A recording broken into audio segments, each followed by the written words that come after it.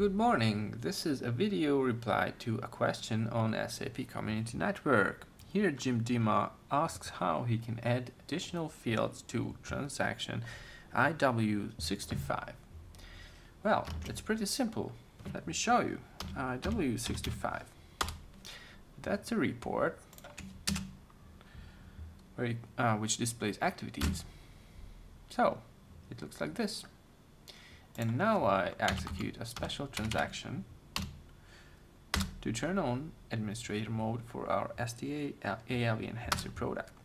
So if I re-execute the transaction now,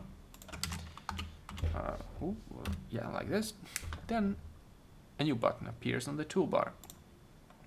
Using that, you can activate ALV Enhancer for this ALV grid. I will keep all the settings now, which are the default ones, and continue to add a new field. Here let me scroll to the order number, and from this table I will add some new fields. Now this pop-up shows all the fields of the table, and I will choose these two, the order type and order category. Now I have to define the key field mapping when reading the table, so this ALV field will be used to populate this key field of the table. Pretty simple, right? And now I will also add the text for the order type and the order category.